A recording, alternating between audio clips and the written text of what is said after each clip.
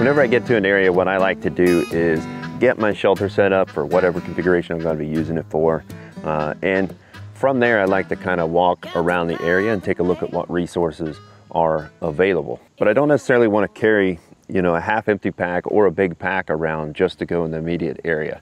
I'm never really going too far from where my shelter location is, so I don't worry about having a complete tent seize kit or a complete, you know, emergency kit. But I do like to have some things available. But typically I like to walk around the general area of my camp with just, you know, the ability to carry maybe just a water bottle and a haversack and a small amount of kit. So one solution that I use sometimes is what I call the bare minimum belt. It's kind of, I want to still have some tools available, but I don't want to carry my entire kit. And of course my shelter is already set up.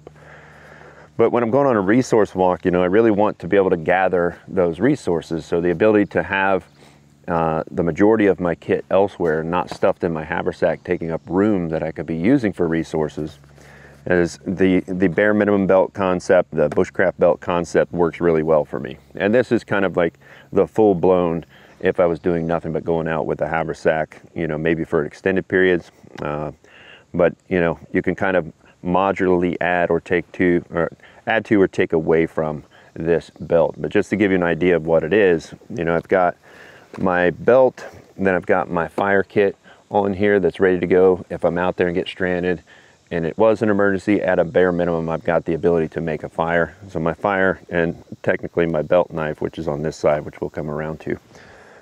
If I've got that in my water, I'm pretty well set. Then as far as tools, like cutting tools, you know, I like to carry a small axe for some applications, or a saw. Sometimes I need both, especially if I'm felling trees. I like to kind of notch it and get it started with a small axe and then finish that cut with a saw. So I like to have those. Continuing around, I like to have a small first aid kit. Anytime you're carrying a cutting tool, you need to carry something to stop a bleed, because there's a good chance that that could happen. So I've got my Nomad first aid pouch that's got some compressed gauze, some quick clot in here. And of course, you know, that I can use to kind of stop a bleed really quick. So it's just a minimalist first aid kit on the outside. Then of course, my puko, my knife, my belt knife. Definitely want to have that at all times. And this is one of my favorite pieces of kit. This is basically a bushcraft dump pouch. So it folds up nicely, but I can open that up when I find a good resource that I want to collect. And that gives me a bag that's hanging right off the side of my belt to be able to collect those resources.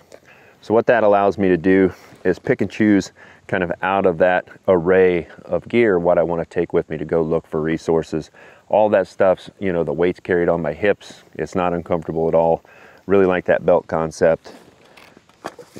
Throw this over my shoulder, and then I've got an empty haversack that I can throw over the other shoulder. So as I find resources, I can put them in here. The only thing I would add to that, you know, it's empty to gather resources, but some of those resources are, you know, tinder. That's what I'm looking for my fires. So I'll keep a little SAMI pouch inside there. So that way when I find tinder, I actually put it inside here. That way it doesn't get mixed up with the other resources inside the bag. So that's a really kind of lightweight kit that you can put together. And again, it's modular. You can take away what you don't need. I don't need an axe all the time. I don't need a saw all the time. But at a minimum, you know, fire kit, belt knife, and because I'm carrying a belt knife, a small first aid kit.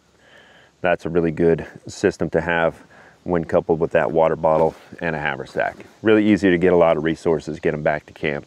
And it's a really comfortable way to carry it without having to carry a big pack and carry all of your gear. First things first, like I do every time I go to set up camp, is tie my back saver knot. I'll do my marlin spike hitch here, hang my gear up, get it off the ground. So I've just got a 6-foot utility cord, which is a piece of paracord with a bowline loop in one end, overhand in the other. And it's got a number of uses, but in this context, I'm using it to hang my gear. So I bring that around and then just pull the end through the loop there, and that's a running bowline. Tighten that up against the tree. Now I can do a simple marlin spike by making a loop, flipping that loop up onto there, and then kind of pulling a little bit of a bite through. Take a toggle, run it through that bite that you pulled through, and then pull down. That gives me a nice secure place to hang my gear. I'm gonna put it up a little higher actually. Doesn't make a whole lot of sense if you still got to bend over for a back save or not. Yeah, that's pretty good. Then I can take my loop on my pack and just run it through. And it'll hold it right there so I don't have to bend down to get in my pack and get the stuff out of here. I've grabbed some sticks. I gotta make some tent stakes really quick for this shelter. I think what I'm gonna build is a tripod raised bed. Really cool shelter, and I think you're gonna like it. So I'm gonna make some tent stakes real quick. I found some stumps over here, so I'm just gonna go handle that part real quick. I'll take this one, I'll show you how to do these. Maybe take my axe even though it's overkill because it's bushcraft. More bushcraft if you have an axe. So I'm gonna need to make some tent stakes in order to get my shelter going. So I've got a hardwood stake, kind of I guess a blank for a stake because I haven't made the stake yet. It's probably, I'd say 12 to 14 inches long. And I'm just gonna make a few stakes with that. For my stakes, what I like to do is the wider end up here, I'll kind of round those and crown that off just by going around using a thumb assist. Trimming that right off. Just kind of clean it up. And then I'll come down about the width of my knife, maybe a little farther. I'll actually put a stop cut in there. And you can do this with a saw as well. And then I'll carve down towards that stop cut at an angle. And that just gives a simple groove for my cordage to actually sit in, and you can take this down as far as you want, but it doesn't have to be all that deep. It's just a place, a recess. But that's just a simple stake notch, and I actually don't like to on my tent stakes go too far on that because the thinner this gets, the more likely this is to shear off whenever you're actually pounding into the ground. And one thing that I do know about the Ozarks is there's plenty of rocks, and I think instead of dirt, they have rocks, and a lot of it is chert, so really hard rock, and it's probably going to do a number on these tent stakes, so you may hear me yell and cuss a few times, but we'll edit that out. Fix it in post, right? Make it pop. So just a simple stake notch. I don't want to get too crazy. Now, one thing I will say is on your tent stakes, another thing that will kind of protect them, you know, crowning the top of it prevents it from mushrooming out. It really does. But another thing is I want to try to match this angle up here. And I'll tell you why after I do that. So just try to match that angle and kind of offset that crown a little bit. So you can see now this angle up here matches this angle here. And the reason I do that is when I hit this with a mallet to drive it into the ground, especially in hard ground, all the force is going directly down there where there's still material, right? If I were to hit it off center and this was still here, then I take a chance of shearing this off, this face, basically from this angle all the way up, would shear right off and I broke my tent stake. So, little tip when you're making your stakes to go ahead and do that. That'll prevent it from mushrooming out. And you know, I could just use my knife and sharpen a point onto this, but you know, this is bushcraft, and I didn't carry it all the way out here to not use it. So I'll use my axe, and it's a good chance to be able to show you a few techniques with the axe.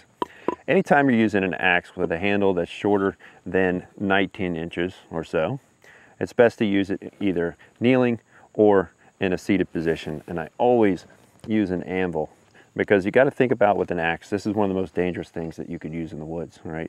It's a weighted sharp edge, and you're putting a lot of momentum, a lot of force on that.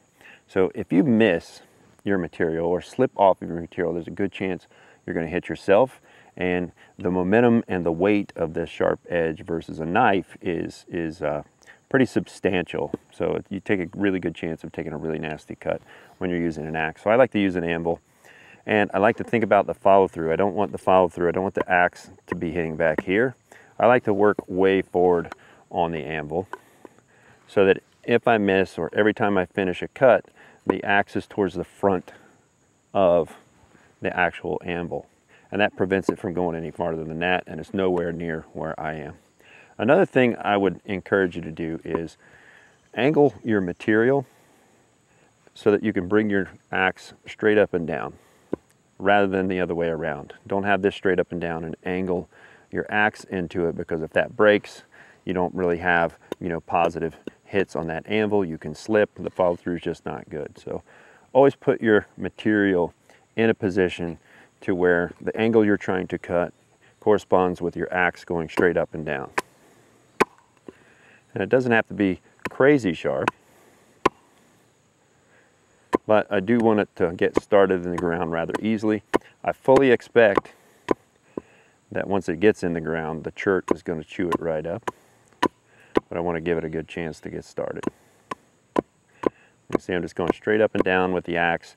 It's always landing in the anvil well away from me. There's no possible way that it's going to go through this and hit me. So be safe with your axe. It's the most dangerous tool you can use in the woods. And now I'm just over carving because I wasn't finished talking. Now I am. Oh, also, speaking of slamming it into there,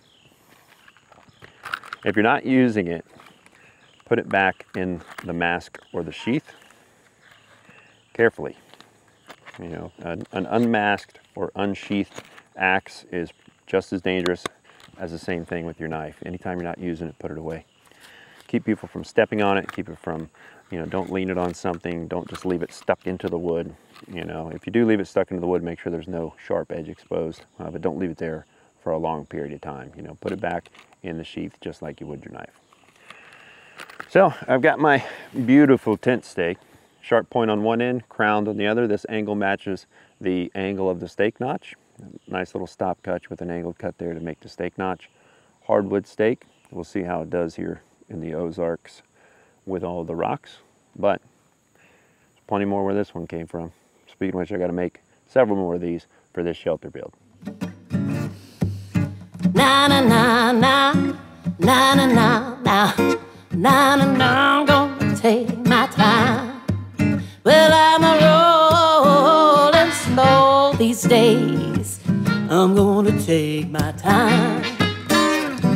Everybody moving oh so fast. Well, you can watch them rolling down the streets. They nasty. They heading home and they don't know